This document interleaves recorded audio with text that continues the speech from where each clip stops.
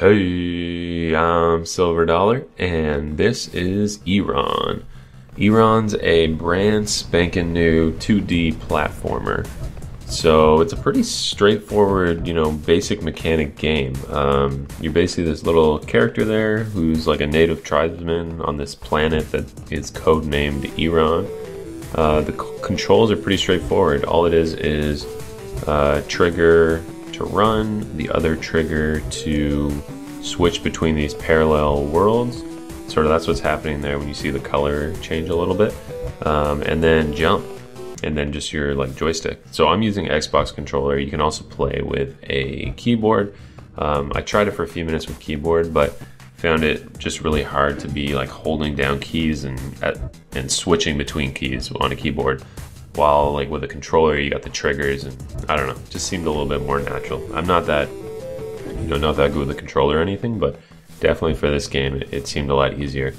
Yeah, gameplay's pretty straightforward. It's got really nice art style. This is one of my favorite art styles. It reminds me of Risk of Rain a little bit. That style, just pixel but big canvas. Yeah, there's no shooting though. That was the one thing I thought. I had this cool looking staff, so I thought I was going to be shooting or attacking enemies. It's basically just a run and jumping game, and then switching between these two worlds. And it is probably the most frustrating game I've played in quite a long time. It's just first it takes a while to get used to the whole holding down a key and then jumping and then letting that key go for a split second and bring it back again. I think the closest thing I could think of is, when you're a kid and someone says to pat your head and rub your stomach. It's, doing something like that where it's two actions that seem counterintuitive. So you definitely get used to it, but at first it was painful. This I must have played about 100 times. First, it took me a while to figure out you could actually boost through those black orb thingies.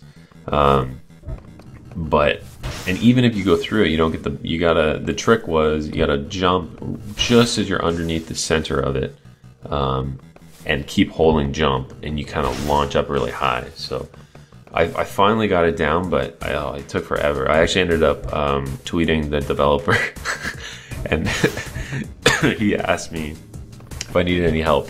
And luckily, he messaged me just at the right time, I guess. So that was the only part that I really got stuck on. There were definitely some other challenging parts, but it was more just a matter of getting the the combos down. Basically, every level is preset. It's not procedurally generated, and they've really made the levels perfect for the jumps and stuff. So it doesn't feel like there's a lot of different ways to do it. It just feels like there's one right way, and it's difficult to do. This took me a while to get to. You got to boost up through the bottom one, switch the trigger, break the top, and then hold it again. So a lot of it, I don't know, for me, a lot of it felt like muscle memory. You do it, once or twice and mess up, and then when you go back, you finally get it. So up till that first part, that was all just one straight run. So you saw me die a few times. I didn't edit anything out of that first part of the playthrough, but that was my second time doing it. My very first time, I didn't bother recording. It was just absolutely atrocious. Yeah, this level, I guess, is level 2 because the background and the style changes there. It starts out pretty easy, just the back and forth platforms. Then you have this is sort of a new little platform style, with those gates that kind of come back and forth. And the teleporters are sometimes in the middle of the levels too. I'll show you, there's probably one of those coming up soon. Yeah, this part wasn't that hard, but I don't know, just sometimes the way they place the platforms and stuff, it just sort of tricks your head a little bit, but you definitely get used to it. And you sort of get used to hitting the trigger quick. You should be able to hear the music pretty well throughout the video, and it's got pretty catchy music. It's got that sort of old school chiptune sound music a little. And yeah, it sounds really great. It's pretty catchy. I found it got stuck in my head a little bit afterwards, probably because I heard the same song, a few hundred times. But it's definitely, it goes with the game. It definitely makes you want to just keep running and jumping. And when you finally hit it, like when you finally get it, it definitely feels great. It is sort of a rewarding game in that sense when you get to the end. So I found this game randomly. I was actually just on Twitter, and I think the developer had said, the game was free for a weekend. And I favorited it, and I meant to go get it when it was free, but I missed it. So I ended up downloading the demo. You can download the demo for free and just play it. And then after playing for a few minutes, I was like, okay, this is awesome. I'm definitely going to do a video of it. Yeah, and there's not a whole lot of games that I just come across randomly and really want to play. But, this was one of them. And it wasn't like a case of the developer emailing me or, anything like that. So, yeah, I just genuinely liked it. See, that, I missed the boost. That's what, some of these levels are frustrating. This is where I'm cutting it up now. So I cut out the first part of the level again because, it's a pain to sort of see me go through that whole part again. But this one was particularly tough because they left the boost jump all the way to the end. So you only get basically one shot to do it perfectly. Otherwise, you got to redo the entire level. And yeah, I was dying a lot. I think on this run, I'm pretty sure I get it there. So yeah, the smaller black balls, they just blow up if you touch them. The larger ones, you have to destroy the larger ones. That's what makes it tricky. If you don't destroy them, if you don't destroy all of them, that red, chaos ball on the side there won't disappear.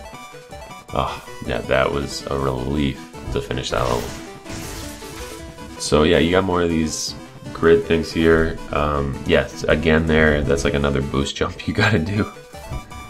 So it does take a while to figure the level out, and you usually have to kind of play through at least a few times just to see the end and see what's coming up.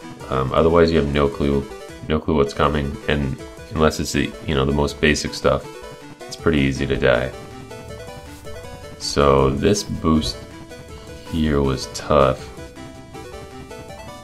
Yeah, I was just like staring at that for a while because there's like, you gotta boost through the first ball, stand on top of the second one, drop down, don't get hit by the bomb, and break the one below it. And then you're safe. And yeah, you start right back at the beginning.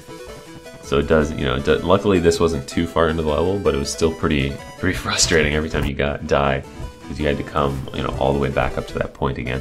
And see, there's a good example where if you miss any of those large black balls, you're just, you're screwed. And sometimes you can't go back. So, okay, hopefully this one's the run. If not, this is just like one where I'm like pulling out my hair.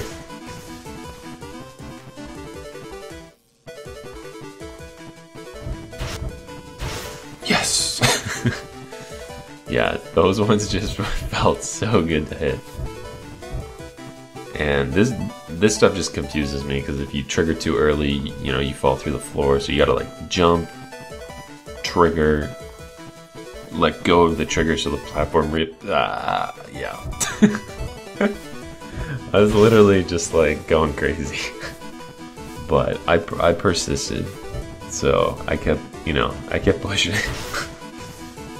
It's definitely yeah, I think, it's definitely one of the better games that I've played like this. They've got just a good, good art, good music, and pretty finely tuned. So the developer said, okay, beat it good. The developer said it's coming out on Steam in about a month, so keep an eye on it.